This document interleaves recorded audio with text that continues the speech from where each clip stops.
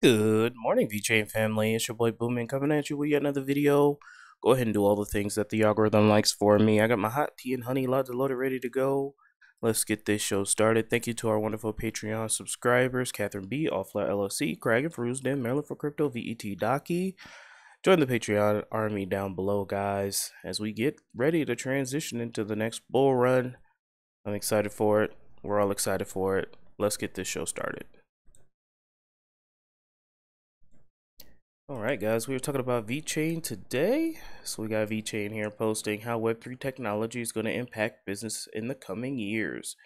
Take it from VeChain Chief Business Development Officer. The Phygitial revolution is just at the beginning.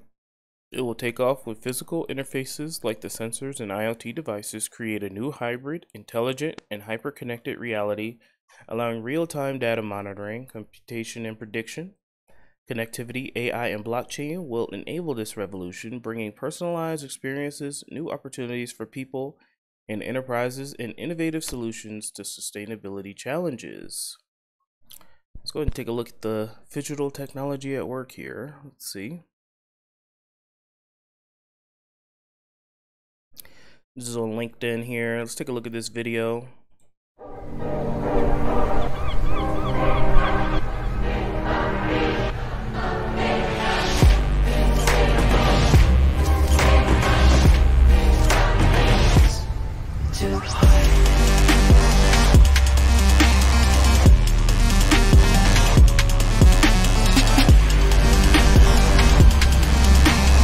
Game, set, and match.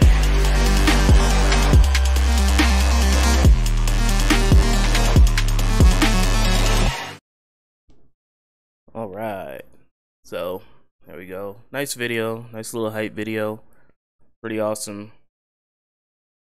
And let's talking about the ATP finals here. Embedded with the NFC chip powered by VeChainThor, champions this year receive a special NFT created by VeChain with the X Plus and World of V, a digital collectible that adds a layer of authenticity and exclusivity to a prize like never before. VeChain is using Phygitals to bridge a gap between two formerly distant worlds, unlocking new value and a one-of-a-kind experience.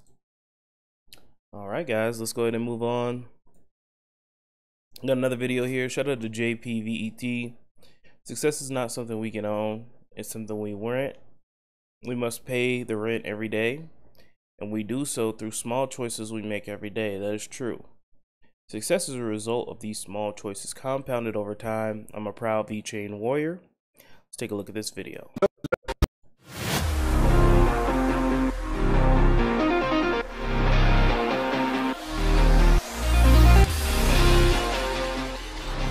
Traditional business models face a challenge to be reshaped from linear to circular models.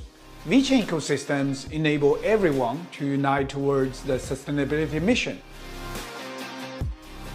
We're here in Dublin with key VeChain builders in order to present the white paper and see if there are any opportunities to collaborate together in order to scale sustainability solutions. The main role of a CTO in a Web3 company is to build tools, technology. What we want to achieve in the end, increase the number of developers on VeChain, the builder community. I call it builders now because it's either devs or non-devs. Anyone should be able to build it. And we are very open to work on that, to see how we can engage more developers, more builders, to design and to deliver sustainability applications on the VeChainThor blockchain. Awesome. That was a great video there. Alright guys, we got one more video for you. Not too much news in the VeChain ecosystem today, but we got a new Mad Viking Games update. I think you guys will be interested in it. This is game mechanics development here. It's only 6 minutes. The last Mad Viking Games update was like 16. So this is a little bit more bite size. So all the Mad Viking Games fans out there are gonna be excited to hear this. So let's take a look. Then we'll wrap things up, guys.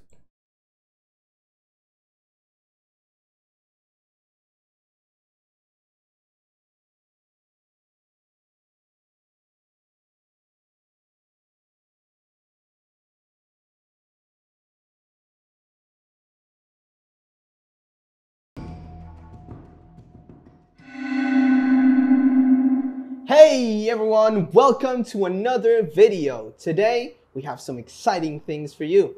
So let's get into it. Okay, so our first guest for today is Brock. Say hi to the camera. Hello guys, long time no see you. Brock here, I'm with Rafa, and start the show. So Brock, I heard you guys made something for the community, right? Can you tell us a little bit about that? First of all, some members of the community of Mad Viking, they bought an axe from a blacksmith, and they asked me if I could model the axe in 3D for create a NFT. So I say I need the pictures, the permission of the blacksmith, and the green light of the boss. And all said okay. So we have now a NFT made of a real axe. That's pretty cool. So the community basically just made a new NFT thanks to you. Yes, they make me lost the decisions of my own design, but it's cool. The axe, it's really, really detailed, really nice. So, gonna see it. That's pretty cool. And I guess since you had the pictures beforehand, you didn't have to look for reference like the last time you showed us your 3D process, right? Yeah, for make the axe, I need a lot of reference. So, a member of the MVG community, they sent me some pictures from front side, upside, downside, and I got all the pictures in order to make like a 3D model or a copy, but copy is not a good word, so it's a reference. That's better. And I guess after you made the model, you had to texturize it as well, right? Yeah, in this case, I take the same pictures and I try to emulate the same texture of the wood, the leather, the metal. And the most difficult part of this, the handle of the axe got a leather braided like a net. Wow. So that is the most difficult part because I need to learn new model techniques. So I'm very grateful for the community because I learned a lot and work with them. That's so cool. That's so cool. So this axe, why did we want to make it? Like, why did you specifically wanted to make that axe? Well, first, we made it because the community asked for it, but the axe is not only an NFT, it's going to be a playable asset in the game. That is so cool. And who's going to do that? Like the process from taking your axe and putting it into the game? Well, for answer that, we need to talk with Roberto. Go, Roberto.